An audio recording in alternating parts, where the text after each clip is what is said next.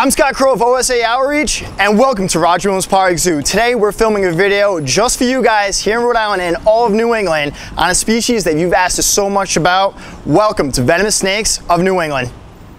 Here we're in the Northern Copperhead exhibit and also Timber Rattlesnake exhibit. Now I love showing you guys these videos, but what's extremely important is to understand the conservation of these species, especially the endangered timber rattlesnake. And we're very lucky enough to have any sort of exhibit like this here in Roger Williams Park Zoo to understand that and the efforts that are going on for the conservation of such a species. I told you guys we had to bring out the big guns, so we're bringing in Executive Conservation Director Lou Perotti to explain about all the efforts that are going on to save a snake species right here in New England and answer the questions that you guys might have. Let's go check them out. So what you guys are looking at, Lou Perotti's brought out a Northern Copperhead, which is absolutely a fantastic species of snake. It's absolutely beautiful. Now the thing you notice is the color pattern on the snake. This species right here is a camouflage snake because it's a species of habitat. That's what it does. It's for feeding, it's for defensive. Lou's gonna kind of get in and start talking about like the natural history of this snake in New England and Rhode Island as well. I've just safely tubed this Northern Copperhead. And again, here at the zoo, we have very strict protocols about the way we handle these snakes. And again, the safest way are these clear acrylic tubes. Now this snake poses no danger to us. We can safely take a look at this beauty.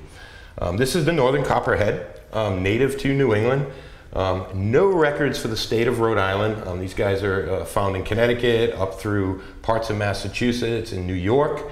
But nothing in Rhode Island. The habitat type here just doesn't cut it for these guys. And you know, these guys enjoy those really rocky talus slopes at the base of really tall cliffs, which we lack here in Rhode Island.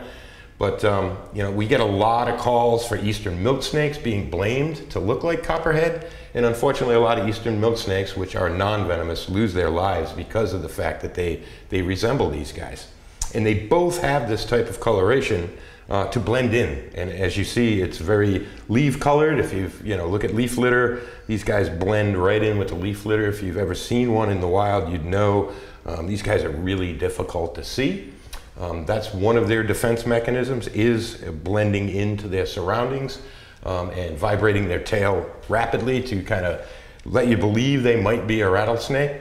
And they give off a very pungent odor too. If you've ever walked near copperheads, you can usually smell them before you can see them. It's a very distinct smell. And like he was just talking about, if you come up on it, you can hear the tail just rattling right there on the leaf litter. Because you got to remember, the venom, the bite is the last resort. Last resort. They don't want to use that venom. They want to use that strictly for hunting. They don't want to waste it. Venom can be controlled. I mean, if you are to be bitten, they can bite you with none of it, or all of it, or very little of it. They can control the amount of venom they use, and they do that with their prey species too. They wouldn't use as much venom to kill, say, a weanling mouse as they would an adult mouse or a chipmunk. You know, they'd have to hit that with a lot more venom to make sure it doesn't go too far, so they can find it. Usually it's bitten. They follow the scent trail and then swallow, of course, head first. But again, this guy would rather not bite you. They're usually pretty placid snakes. You see, she's allowing us to hold her hair. She's not trying to bite the tube. She's a great example of the Northern Copperhead. It's fantastic. It's an absolute beautiful animal. And that's the thing we really want to stress with you guys is, yet again, we do not run into Northern Copperheads into Rhode Island because they're very habitat species. Like I said, Lou was right on that. They're like more of a mountainous, very rocky land area. The other thing I want to get into is how he's just talking about discriminate killings. A lot of snakes lose their lives because they believe they're Northern Copperhead, and what you're looking for in Rhode Island is they're just not. And it doesn't mean you should be able to kill a snake because it is a venomous snake. These are an extremely important part of our ecosystem.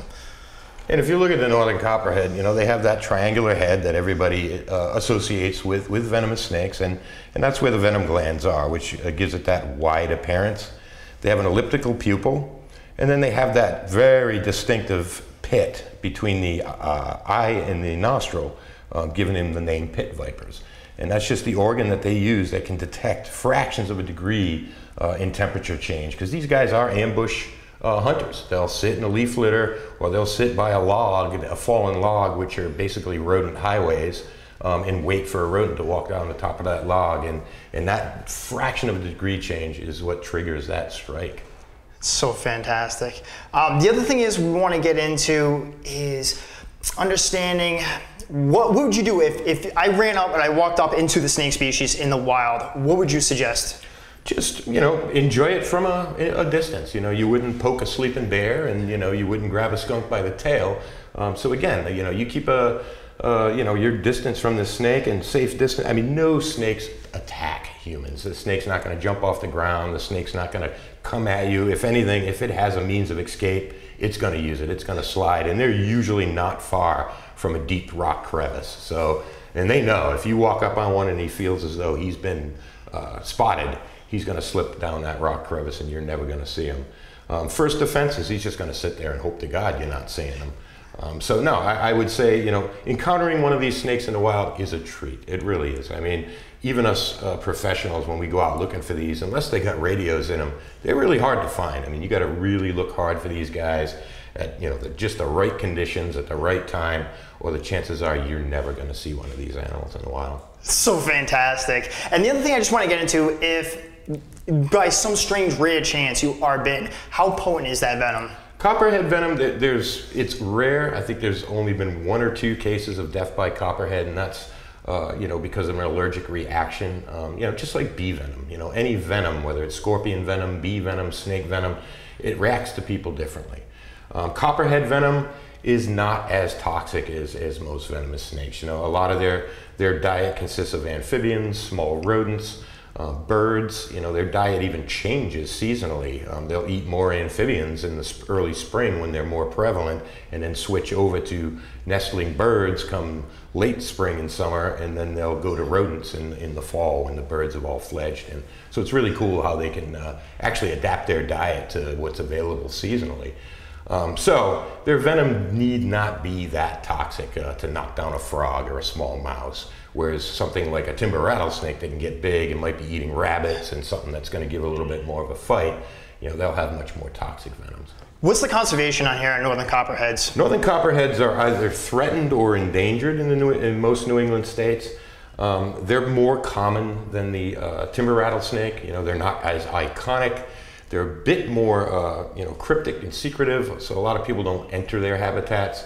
But there are ongoing studies looking at habitat use for these guys, population sizes. We are keeping our eyes on these guys to make sure that this beautiful, iconic New England species stays in the landscape for future generations. Absolutely fantastic. I just want to thank Lou Perotti, and we're going to go check out timber rattlesnakes. You have anything else you want to finish up on the northern copperhead? No, just, please, when you're out there, if you do happen to see one, or you think you might see one, please send us the information. We'd love to hear what your observations are.